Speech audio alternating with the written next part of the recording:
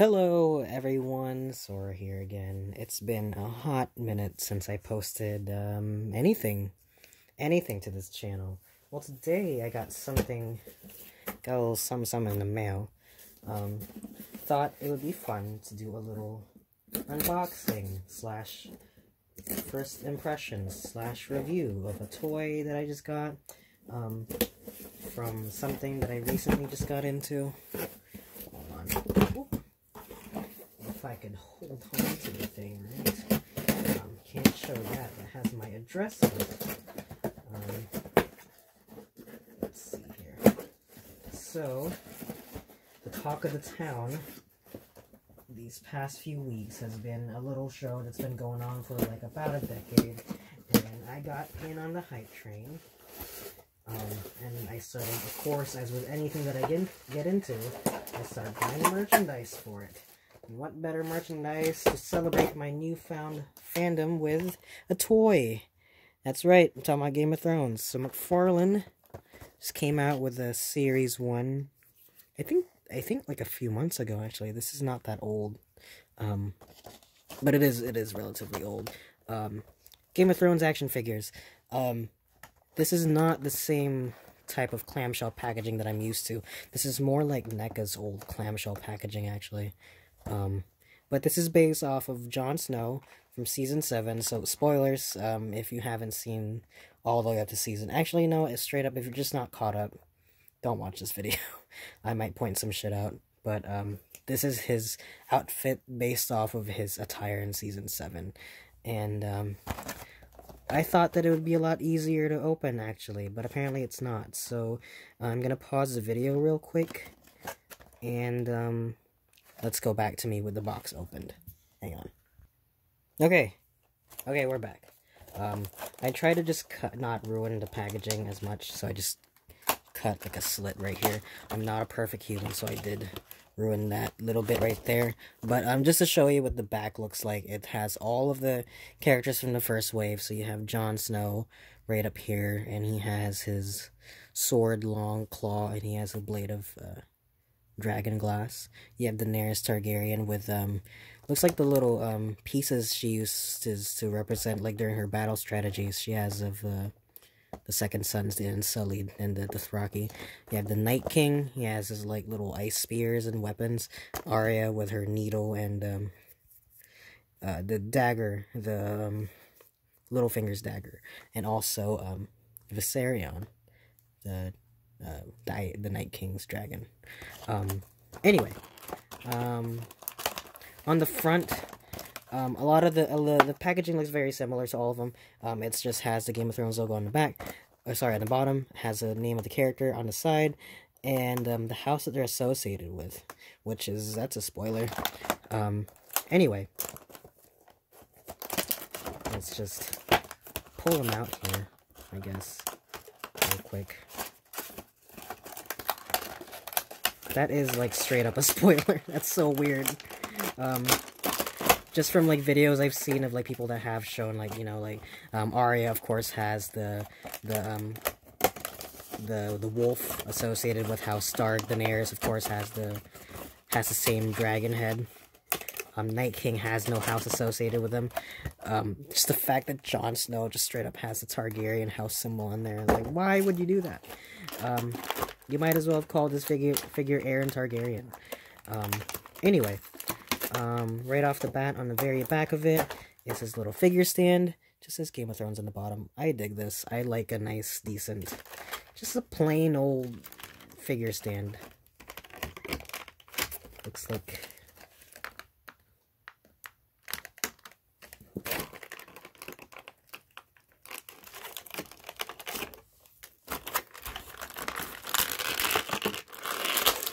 pull him right out of here. There he is. We'll get back to you in a second.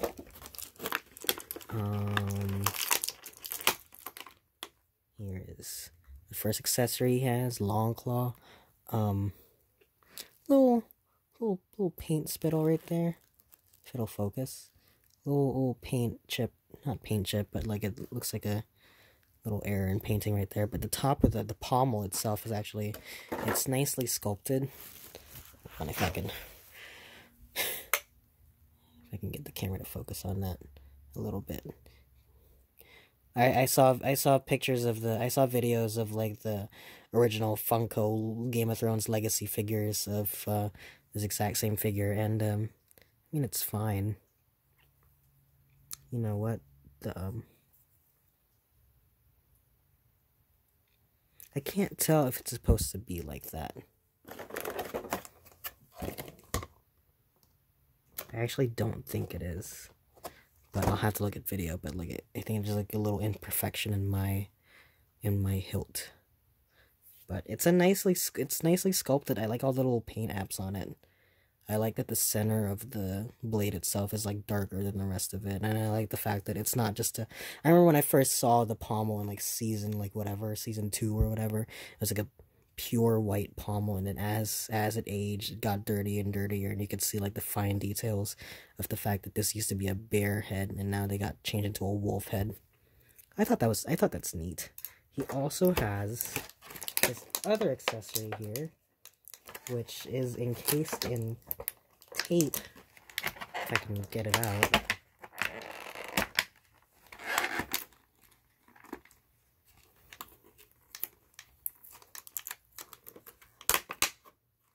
His little dragon glass dagger. And I like the translucent piece they used to represent the little translucent piece they used to represent the dragon glass. It looks pretty show accurate. I think in this show it's a little bit darker, but if you're going to take photos of it, it's going to come out darker anyway. It comes out a lot more translucent in real life than it does in video. But it's nice. I like the texture on it. I didn't realize that it was on a wooden handle, just from watching the show. We'll get around to him holding the accessories in just 1 second. First, let's take a look at the figure itself. Here's Jon Snow himself. It's a decent enough likeness of Kit Harington for like this size figure. It's let's see, let me grab a ruler real quick.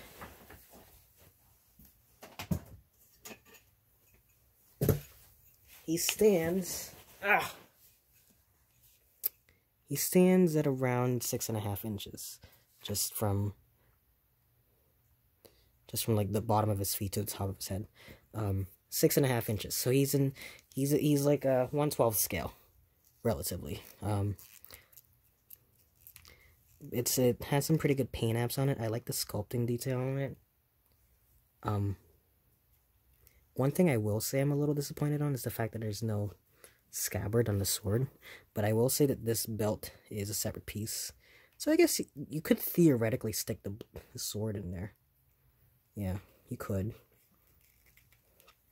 That's such fucking gigantic ass sword, you know, like how he does in the show. But that is a separate piece, because technically this belt piece is supposed to be part of the scabbard. He doesn't really wear it if he doesn't have the sword on.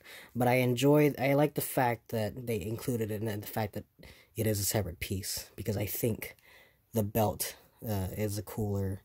I always like the way that they had like this like tied up at the front, which is a design that I'm not used to other than Game of Thrones. Maybe it's a common practice in medieval times, but I like the fact that the scabbards are on belts that are tied like that. I enjoy that a lot. It's really nicely detailed. I can't see anything wrong with the paint apps as far as the figure goes. Like the only thing I notice right now is sword, which is, I'm not gonna cry about it. I just, you know, the figure looks really, really nice. I don't really own a lot of McFarlane figures. I actually only own like 2 other McFarlane figures. One that I really like was the Edward Kenway figure from their first Assassin's Creed line, and the one that I was a little bit disappointed on is the Clementine figure from their Walking Dead line. Oop, that's a ball joint that just straight up fell out. Put that back on, please. There you go.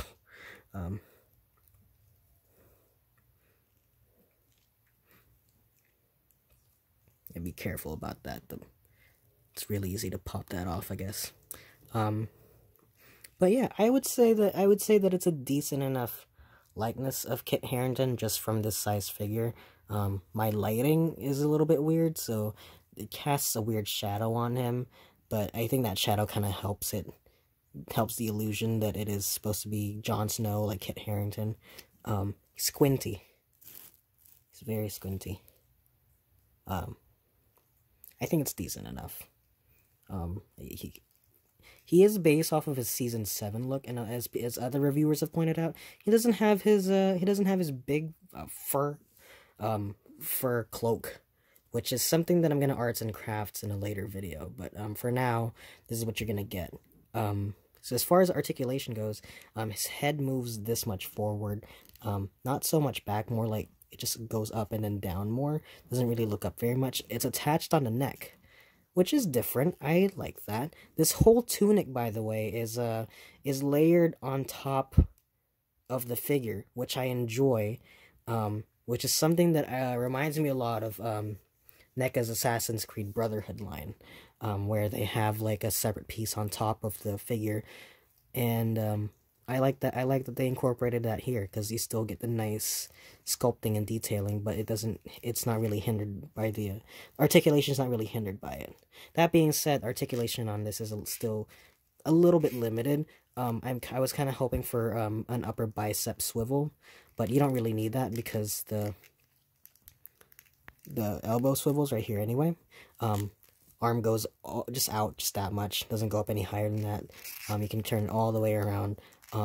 Elbow rotates to the elbow, kind of goes at a 90 degrees. Yeah, it does. I'd say that's 90 degrees.